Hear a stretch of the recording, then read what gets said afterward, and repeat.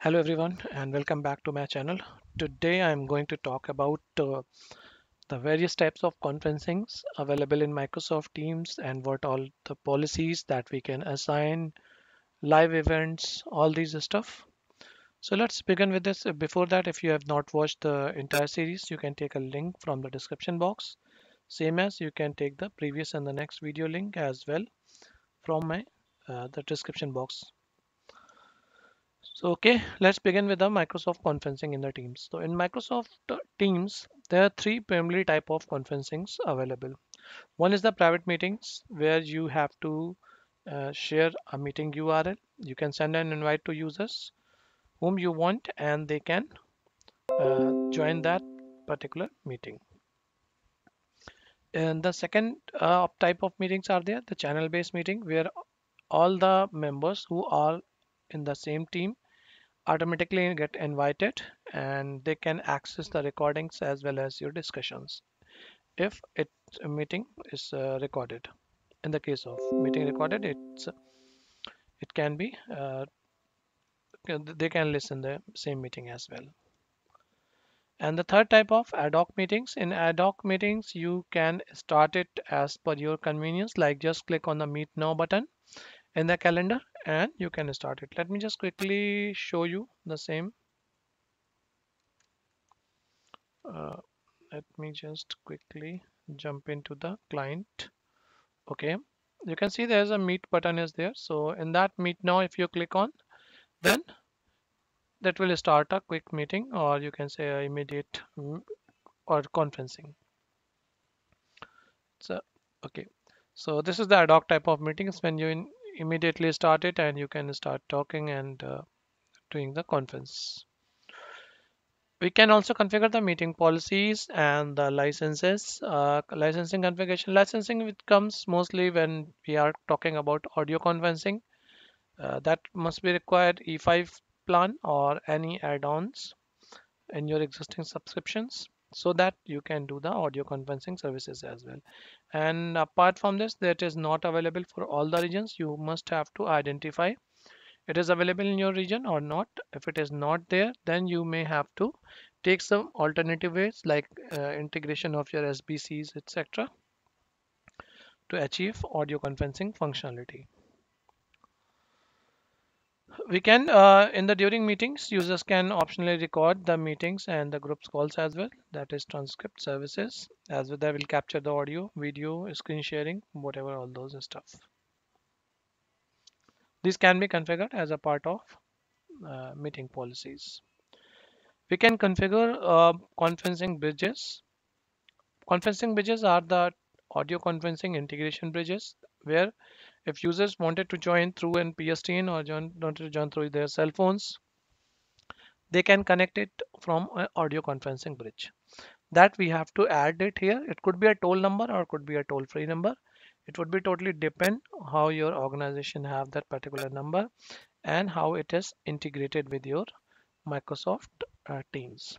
So to add any conference bridges, you have to go to the Teams admin center. Let me just jump into the same. Once you go to Microsoft admin center, where it is, okay. In this, from there you can go to the meetings and you can add the conferencing bridges. Here you can see the conferencing bridges option is there.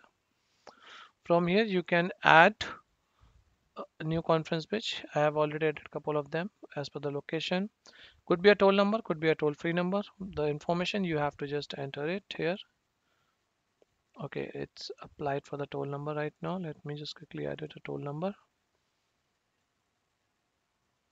Okay, right now it's not added because I have already added all of them. So I will tell you how we can add other numbers as well, but it should be assigned and associated. In the meantime, we can check it out, the number which I already added. This is the bridge configuration settings, like tones, how entry and exit announcement, or name of number, it should require a pin or not. So this is the basic configuration about the audio conferencing once you are trying to jump into the call. We can also set up any specific number as a default one. So that will take, or it will be all added as per as a default number in your details. Could be defined for the different policies as well. I will come to that point in details a little bit later on, because the numbers which I already added, I utilize all of them. I will tell you in the next step how we can associate and add the other numbers as well. Okay, let's just move it quickly and see the couple of policy settings. Okay, before that, okay, then this is the first thing that I just missed, the conferencing numbers bridges setting in the admin center. You can also configure it from here. We can manage the meeting policies. The meeting policies that is also in the same location, that can be defined for a specific per organizer, per user, organizer and user as well. So let me just quickly go back on my dashboard and show you. So this is a Microsoft team, and here you can see these are the default policies that are exist here. Let's say custom policies, no. So you can see like this. Couple of settings are already in place. If you want to add a new policy, you can click on add and just type a name, test policy. I'm just typing it, and you can define the specific settings like allow meet. If you want to restrict it, you can restrict it. Allow the Outlook add-ins. You want to restrict, you can also restrict it. Same as for the audio, video, transcription. If you want for the meeting, turn on and turn off, you can also restrict it. Then you can see mode of IP audio not enabled. Suppose the changes you want, whatever, you can define it, and same as for the sharing and the participant guest. Mostly these settings were earlier available in Skype for Business and Link as well in the previous Microsoft version. Same way Microsoft is designed to use in Microsoft Team as well. Click on save the configuration. Uh, you can define it, and accordingly once you apply the policy, it can be saved. And whenever you want to apply this setting, you can just need to go to users, and in the users you can define the specific type of policies from the policy section. You can edit and you can apply the meeting policy. Currently organization whites are already applied here. You can modify and change it the same policy that you want to.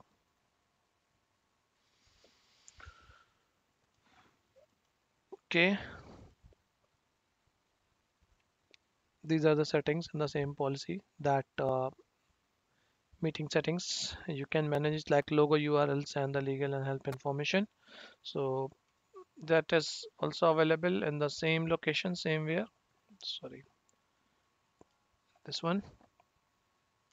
Here you can define the logos, company logo, etc., all those information, and then preview the invite. You can see it should be like this in that way.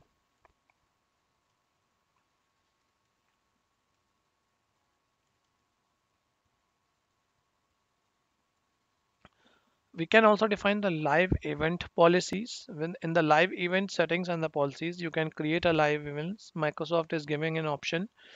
So the live event policies can be seen from here. You can add as per your custom policies as well. And the live event settings are available here. So you can enable or disable it as per your requirement. And the second thing, uh, how we can create a live event. For that, you have to just go to your end user if the policy is allowing it. And at end user, you can just go to calendars. In the calendar, you can see the live event, new meeting is there, the same way. You can see the live event and the webinar options are available. So when you click on live event, you have to fill up the information.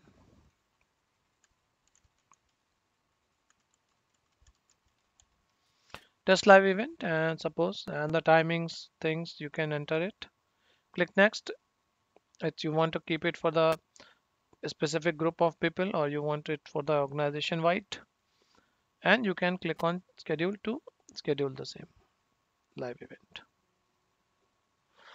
Okay, because just now I have selected, so you can see the get attendees link. You can copy it from here as well as you can join and start. I have just created this for the right away for this event. So this way you can create a live event from end user prospect. Settings can be managed, that is from here only. The policies and the settings.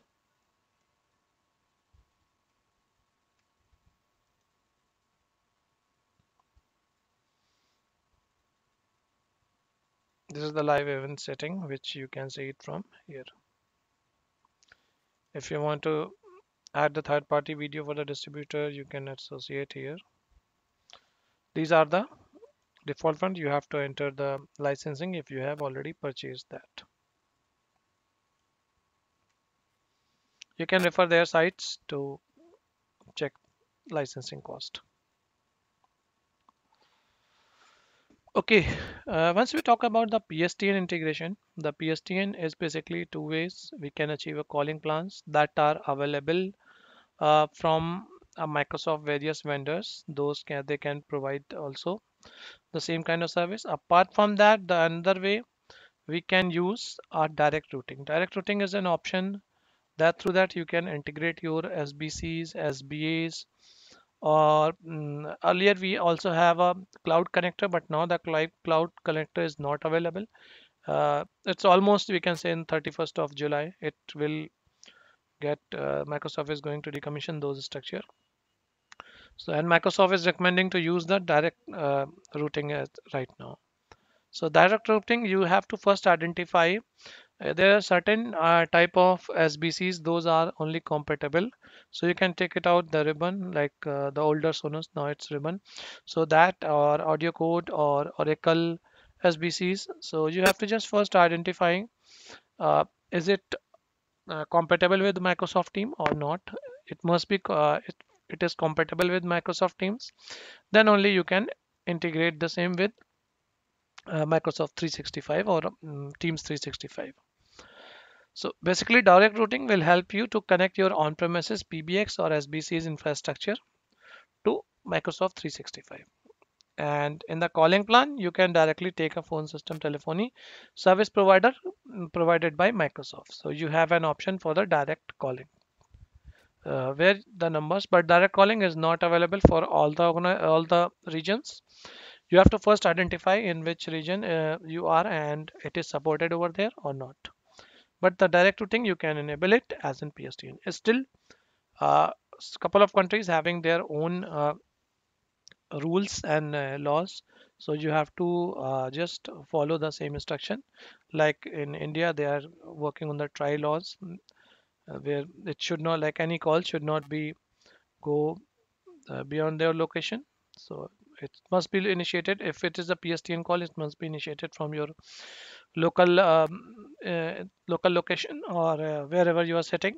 So in the same way, you have to just identify the location basis and you have to configure the routing in the SBCs. So first you have to identify your SBCs, then SBC must be published and it must be associated. I will cover more details uh, on this. To get a phone number, you can also check from the Teams admin center where the telephone system is available. On you can three ways use a Microsoft Team admin center or port your existing number or request a form for new number as well. Number can be categorized as a user level or as a service level number, and that you can set up in Microsoft Teams. How we can get those number, how we can take this number, for that you have to just go to the voice section. Let me just quickly go back to voice. From here you can see there's a couple of things informations are written. The first one is all the available operators, those are providing services to different countries. So first you can identify the country where you want to put telephone system. For example, I want to take it for the Australia. These are the four vendors, those are providing a services. Same as if I go in Brazil, UK, So I can't see the India over here because India it's not directly integrated as now the SIP calling. That's why the service providers are also not available here. You can see entity, Tata Communications, Verizon. So these are the more popular ones where they can you can use that, and you can also choose the calling or functionality or FMC functionality as well. So once you choose the type operator, you can also see it from here. Right now, I don't have associated with any operator's number. So to request a number, or you can see a phone numbers management, you can just click on the number section over here. And the phone numbers, you can just need to click on that, select the country or the region. Okay, then you have to select the number type. It's a user number. Rest I will discuss in the next video. Call queue, call attendant, what it is exactly, or a dedicated toll bridge number. So you have to fill up the information accordingly. Right now, just if I take a user number over here. Okay, Microsoft does not have a PSTN partner, so let me just quickly take it to United States.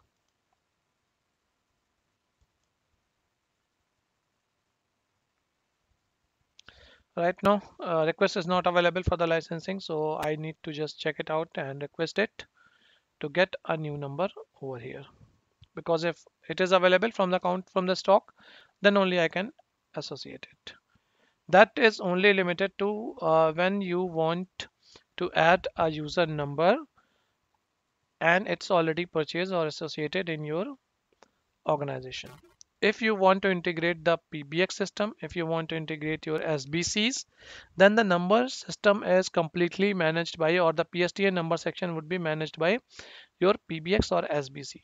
Then this is not a requirement. It is only for the calling number if you wanted to add and associate here only, like direct calling organization. I don't have a license right now. If I have a license, then I can associate the numbers over here as well, like from the service providers various. Mostly organizations are not using this structure. They are using integration of direct routing through Microsoft Teams. I will come to that part as well, like this section, direct routing, where you have to add your SBCs. And that will your on-premises SBC and their publishing FQDN, which is published over internet that require an public CA certificate as well for the publishing name. I will come to and discuss the same as well later on. You can also manage the voice setting for the users. Let me just quickly have a quickly show you the same as well. You have to just go to users, select the user account where you want to manage the voice settings. You can see the some voice settings are there. Call, group call pickup, outbound calling. I will explain this in the next video in more detail. What exactly the call delegation, call pair, and call grouping, etc. Meeting and call settings are there, and then policies are configuration. So in the policies we can also set up the call park policy, calling, caller ID, as well as dial plans configuration and the voice routing. So currently all set as default because I have not created any other. If I create, then I can also associate the same policies to that particular user. I will discuss this more detail in the next video. So what is the call park and call pickup and all those things. Till that time, you can please keep watching this channel. If you have not subscribed the channel, you may subscribe it. As well as I would suggest if you want to view the previous videos, take the links from the description box. The entire series link is also there. So till that time, thank you so much and keep watching my channel.